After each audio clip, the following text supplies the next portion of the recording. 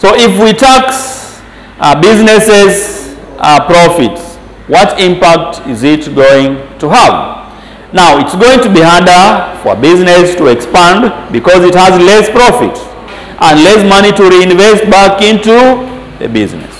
So if we tax profits, again, it's going to have a negative bearing on the economy. They are not going to expand, they are going to have less profit.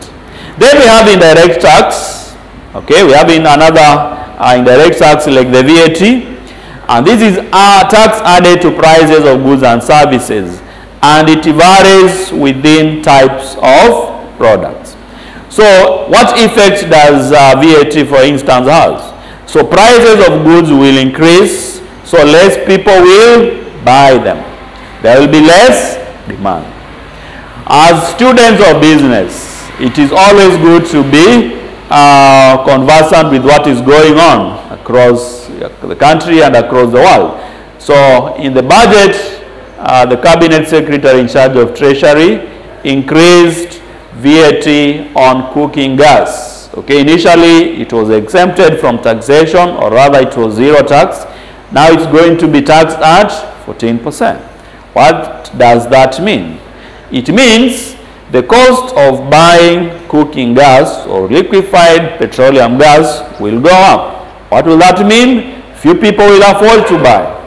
So there will be less demand for the cooking gas, which might even lead to unemployment. Then the last type of tax we have is import tariffs, or what we call quotas. And these are taxed on imported goods from other countries, or what we call import quota, which is a physical limit to the amount of products that can be imported. So import duty has the effect of discouraging people from importing goods. What effect does it have on businesses? Local businesses will have more demand because there is less imported goods. At least this is a positive tax. When you tax, when you increase import duty, or when you levy a lot of tax on importation, what that means is that people or businesses will be discouraged from buying goods from outside the country. And what that means, the local businesses are going to grow. They'll employ more people to produce more goods to meet the demand. Then another impact is that importing raw materials from abroad will be much more expensive. The products will be more expensive, meaning less sales. Now, we go to the interest rates. This is another government policy of trying to balance the economy. So the interest rate is the amount charged for borrowing money from a bank. All right? So there is no business that can develop without loans. So when they go to the bank to borrow loans, they have to be charged some interest rates. So if the interest rates are high, they'll discourage borrowing. What does that mean? There will be less investments. If the interest rates are low, more people are encouraged to borrow money. They'll spend more on investments, which will grow the economy.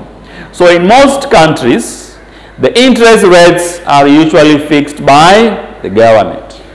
And in most countries, again, the central bank is the one that fixes the rates of interest. Now, the percentage of interest rate is called the monetary policy. So we have looked at the physical policy. This, we said, is changes in taxation rates and government expenditure. Now, the second one is what we call the monetary policy. These are policies that are aimed at either increasing the amount of money in circulation or decreasing the amount of money in circulation.